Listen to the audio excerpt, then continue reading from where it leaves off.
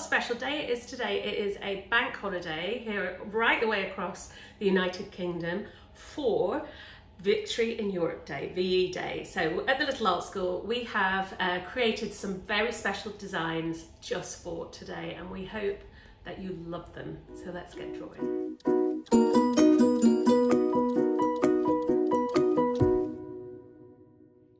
So we're going to do this lovely VE Day for Victory in Europe Day to celebrate the 75 years this year. And we've got lots of straight lines here. Now, I can't take credit for this design. This is one of the logos that people have been using for VE Day. And I've just adapted it slightly so we can do it in watercolour pencils. But if you have a look, we've got quite a lot of straight lines here in this. In the strawberries you did yesterday and the minions the day before, lots of curves in there, but we've got lots of straight lines here today. So I want to just practice drawing some straight lines. Now, I've talked about this in the past before, but when you're drawing a straight line, if you hold the pencil tightly at the bottom and draw like that, you never get a great straight line. So it's about holding the pencil straight and flat, really, really, really lightly pressing and keeping, rather than curving, because your wrist has got a curve, you want to keep that really quite solid. I'm keeping it relaxed but straight to get my straight lines. And I used to practice these every morning for 5 minutes, like other people might do yoga poses. I practice straight lines. And every time anyone says to me, I can't draw a straight line, I always think, but have you practiced? So straight lines are all about practice and pencil grip. Right, let's get on with our lovely VE Day special.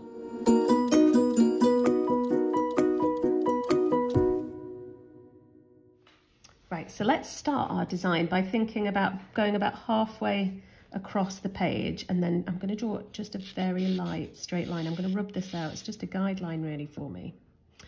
And then we're going to go in with our letters. Now, I'm going to go here with a E. I want these letters to be really big, really stand out. And that's that line I've drawn, that's the top of my E there. So I'm just going to go here. And I'm keeping this really nice and thick so that when we colour it in with the, well, I'm going to use watercolour pencils, but you can use whatever you like. I want it to really stand out. So if you wanted to put it in your window or something today. And there we go. So I've got my E, and then I'm going to go like this with my V, one line here, and then one in the middle there. And I always find it easier to draw straight lines if I turn the page slightly. So I'm just going to turn the page, and I've got here to form my V. Probably not gone quite far enough. So think about that shape in the middle, that triangle you want there. So I didn't put that in the right space there. And there's my V. So I've got a V and an E, and I'll come back later and rub all those out. I might take it slightly down, just a bit further, so I feel like it's level. Right, now I'm going to put in the shapes that are going to form the flag. So I'm going to go inside my E here, 1, 2, and then I'm going to take a little line up at a diagonal there. And with this one, I'm going to go slightly up, but not as much. And then another straight line, all these lines today, straight line down. On this one, I'm going to do it slightly differently. I'm going to come down from the top of my V, go out a little, put a dot there. And I'm just going to do a parallel line, so straight in the same, exactly the same way as my V is there. And then I'm going to take that down and up. I'm going to take that up there and down. So that's the start of our flags. They're going to be our Union Jacks there.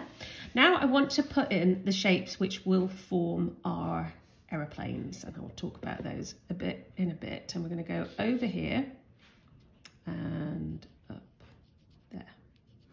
So that's the bottom. There's the top. And we want to make it slightly wider. So it's this sort of shape.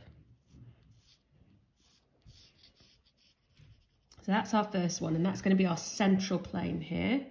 And then coming out, if you go up to the edge of your Union Jack, come in slightly and go up, and we're going to have another one here.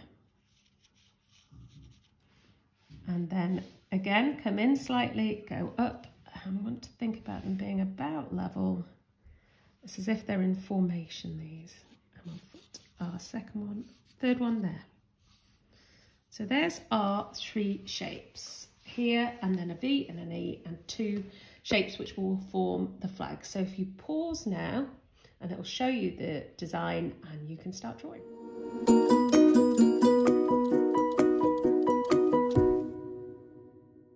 So we'll start by putting in the wings on our planes. There's been some discussion in our house about what sort of planes these are. We think maybe they're meant to be Lancaster bombers, possibly Wellingtons. We're not sure. We don't think it's more of a design depiction than an accurate spotter's guide to planes. I'm going to say that because my grandfather flew in one of these, so I'll talk about that in a minute. But I want you to start off by splitting it up down into thirds. We've got 2 dots on either side.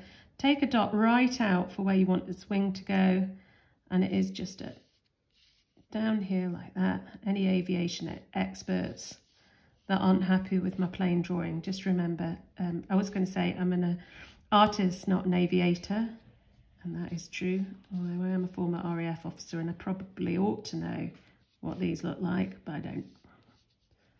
There we go. So we'll take that wing out there. So we've got one, and I want to, at the bottom, pop a little tail in here.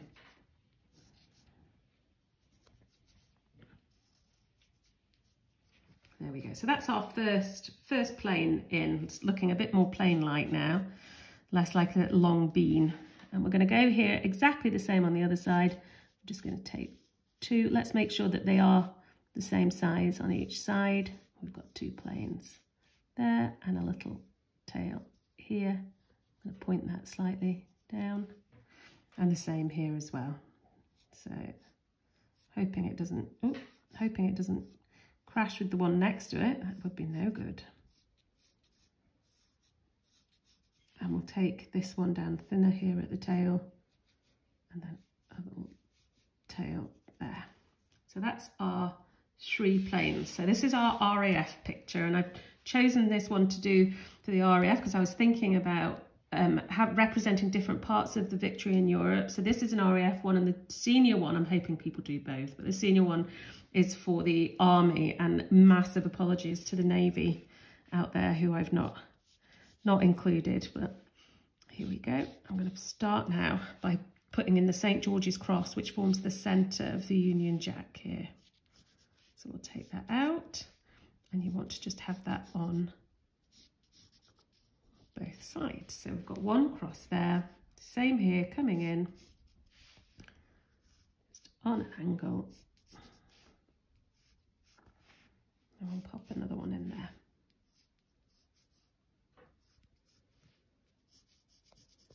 And that's the second stage. So if you pause there, and we'll come on to finish it off.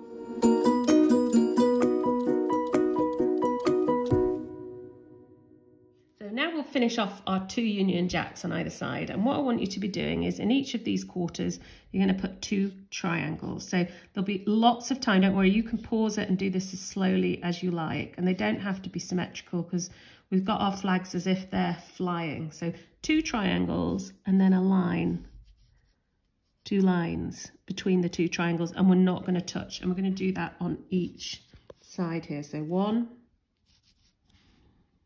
2, and we're going in there like that.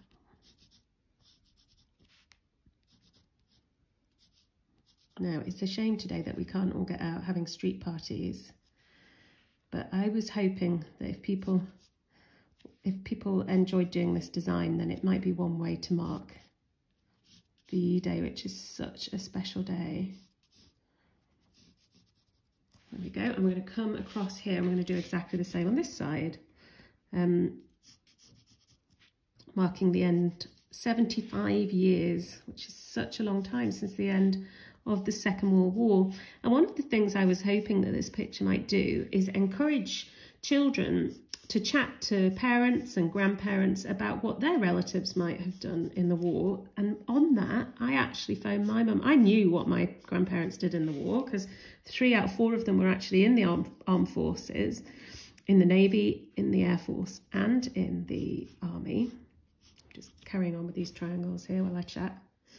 And so I phoned them to find out exactly what my grandparents did, and it was such a lovely chat. It was such a nice conversation to be thinking about them and the sacrifices that they made, that generation in the war. So I'm going to come up here now to my planes, and I'm going to put on each one of them, I'm going to put a little shape like that, 2 on each of the wings, which will form the propellers. So coming out like that, and then I'm just going to go a line and then a small line. I'm going to do that on each of them. So maybe that's one of the things you could do today. You could phone relatives and find out what people in your family might have done during the war. It's so interesting to think about it.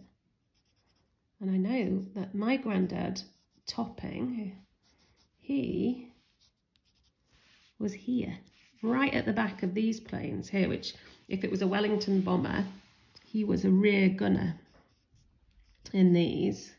But it was a particularly dangerous job as they were going over bombing Germany. And I think it all got a bit dangerous, and he became ground crew. So he worked with the ground crew. Right, that is the end of our drawing. So what I'm going to do now is I'm going to use I'm only going to use 3 watercolour pencils, a light blue, a dark blue and a red. So if you've got some watercolour pencils, stick with me, and we'll paint it. If you've got pens, stick with me anyway, because you can see what colours I'm going to use, and we can finish off drawing and painting this together.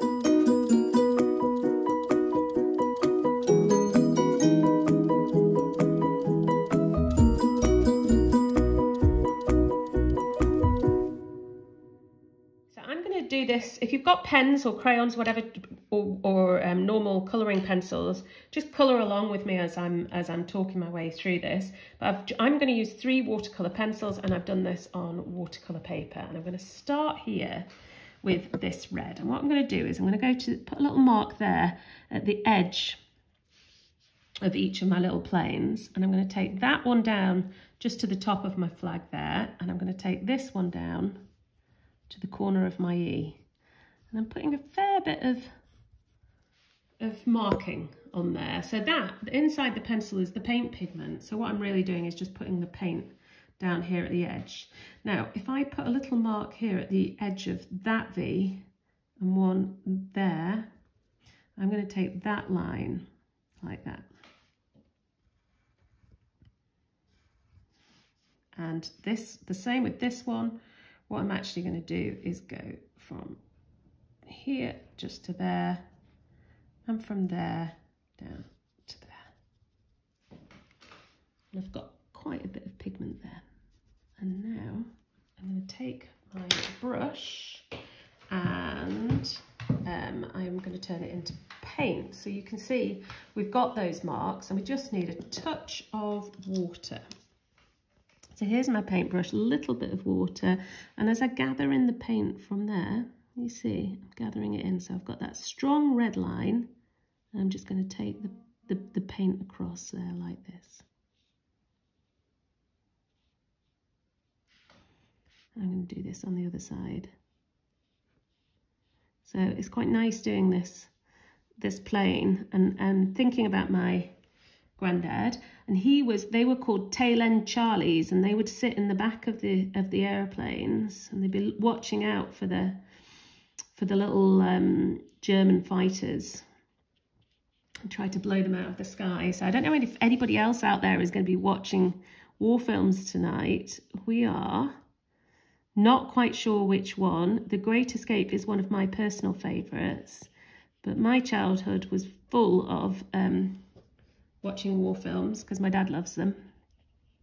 So maybe 633 Squadron or the Dam Busters, as both my husband and I are RAF fans. Maybe we'll go for that. So there we go. I'm just doing the same on that side and on this side here. I'm going to just take that down to about there. I'm being quite careful with the way I'm painting here, like that. So just to get that effect. So if you've got colouring pencils, you could just do it very lightly, because I want it to be quite light. Everything else is going to be quite heavy. So now I'm going to take my very dark blue here. I'm going to have to be really careful. If I touch that red, it will all go into it. I'm going to have to get my pencil sharpener there. Here we go. Quickly sharpen and start again. You can see, you can always tell we just do this in one take. Elizabeth and I think we're on about our 65th lesson with this, not 75th, it should be really, shouldn't it, for the 75th anniversary of VE Day. And I'm just going to really put the pigment in there. I'm going to go quite hard to put the pigment in on that one. I want the V and the E to really stand out, and I'm hoping by the end of the lesson everybody out there will know what the VE stands for. If you're hearing everybody talk about it, it's Victory in Europe. 75 years ago today, with the end of the war. There we go. And the granddad I'm saying, who flew in the back of these, my grandma, his wife, she was also in the forces, and she was a Wren, which meant a woman in the Royal Navy, and she served in Northern Ireland. Here we go, helping the Navy out there. So I wonder, I'm really hoping you guys can go off and find some stories, some real life stories about real people from that amazing generation. I know we all were watching Captain Tom thinking how magnificent he was. And there was an entire generation that really served their country. So there, as soon as I've turned it to paint, can you see? There's so much pigment down on there. You can really see the difference between what I'm doing here and what I'm doing in the red above, where it was very, very light. This is really quite dark now. So not too much water. I'm just going right in and changing that pigment on the paper into paint. Okay, now I'm going to go and put in the red parts of our Union Jack now. I'm going to go in quite solidly here. So it's a very red, white and blue painting, this one. And I'll colour in the centre here of the cross. And then these lines here, I'm only going to bring them to about halfway, each of these. Not halfway, but not right to the end. I don't want them touching. And then I'll probably take my small brush here, a little bit of water, and again, can you see how from the colouring in, it turns really quickly to paint. So these pencils, which look so ordinary, are very, they've got the paint pigment inside them. They're the watercolour pencils, and we sell them on our online shop because we've had so many people asking for them. So we set up an online shop where we sell other things. We sell the paper, sketchbooks, but the watercolour pencils have been very, very popular. So you can visit the shop. It's just on our website, Little Art School. And you can purchase our pencils if you fancy having a go at some of these. And all you do is you put the pigment on the paper. So I'm not even colouring particularly carefully. And then a bit of water, and that will change it. And it's my brush that I'm going to be careful with. Here we go. The ones at the side, those diagonals, don't really need to be turned to paint. We can just put in a solid mark like that. And that's where they come into their own, because you can use them just like that as well. So to finish these flags off, I'm just going to come in and I'm going to do my blue triangles. Here like that.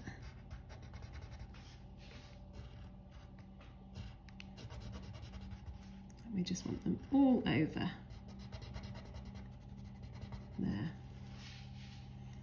And although the war ended 75 years ago today, I was just talking to my mum because her dad was in the army during the war, and I'll talk about him a bit in the other one because we've got an army soldier in the other one, but the soldiers didn't come back straight away, and the airmen and the sailors, they were often away for quite a long time after the war. It was such a huge sacrifice. When we think how lonely and how much we've been missing our friends and our relatives, not seeing them for a few weeks, and quite often they wouldn't see each other for years. My grandma and granddad were married at the start of the war, and then they didn't see each other again for over 4 years. Can you imagine that? So I'm just going to take all these and turn them to blue. So whilst we're going through this lockdown, thinking about that generation today is fabulous, because they can remind us that even the worst things end. There we go. We'll just change these very quickly. Now, you could do all this with a paint palette, and I thought about doing it with a paint palette, but actually it would be harder. It is easier to use the pencils, because you can just get that accuracy here. There we go. And I'm just going to pause for a second, and then when this is dry, I'm going to come back and finish my... Right, we can finish this off now. This is all pretty much dry, so I'm going to come in and finish with my 3 planes. I'm going to do them just with a dark blue, which I'm in my head now saying is like it's like a Prussian blue, an Air Force blue. But if you'd like, if you're interested in planes and things, there's a few boys I know and girls who I know come to the art school, Malvern Montgomery being one of them, who might enjoy doing this in the correct colours. Maybe you could do yours as camo ones. Here we go. I'm just going to colour it lightly, put a bit more pigment down in the centre. And then I'm going to take that up. And I'm not going to do all 3 because they're all exactly the same. I'll just do 2. And then you can see how I've done these. If you wanted to do them in sort of camouflage colours, you could just use greens, browns, create a design or a pattern on them. It's yours. So you make it into whatever you like. And I'm going to just pretty much leave it there. Oh, and I really hope that you all have a fabulous bank holiday and enjoy your VE Day paintings.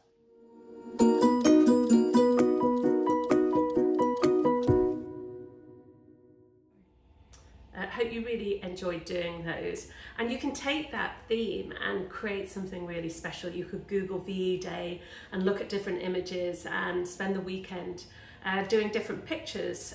We really want to see your design, so make sure that you send them to us either on Facebook or Instagram or Twitter. We would love to see what you've been doing. So hope you all have an amazing weekend, a wonderful VE Day, and we will see you on Monday when we've got a gorgeous goldfish picture.